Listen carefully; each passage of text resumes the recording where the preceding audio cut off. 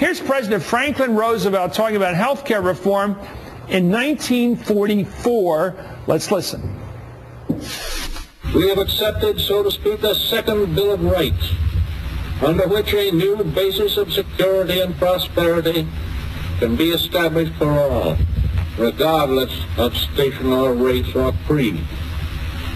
Among these are the right to adequate medical care and the opportunity to achieve and enjoy good health. Regardless of station. I love the way they talked in those days. And here's President Nixon. Certainly President Nixon's no left-winger. And Bill Clinton in clips from Michael Moore's documentary Sicko. Let's listen to both these presidents make their case for a national health care plan. The purpose of this program is simply this. I want America to have the finest health care in the world. And I want every American to be able to have that care when he needs it. I am announcing the formation of the President's Task Force on National Health Reform, chaired by the First Lady, Hillary Rodham Clinton.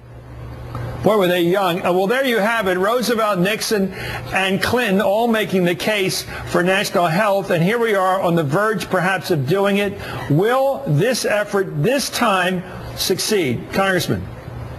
Absolutely, Chris. And I think you started off, the history of it. If you're in this business, if you're serving as a member of Congress, if you don't get a chill listening to this and knowing at this moment in time, we have the opportunity on behalf of the American people to accomplish what Roosevelt, Truman, Nixon, and Clinton wanted to do.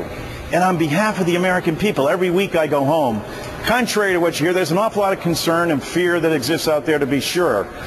But remember what Roosevelt also said about fear. It's the warm courage of national unity, knowing that we have this commonweal opportunity here before us to bring the American people together and do so in a way that uplifts the people by providing them with basic coverage and service, by making sure that they can't be denied claims.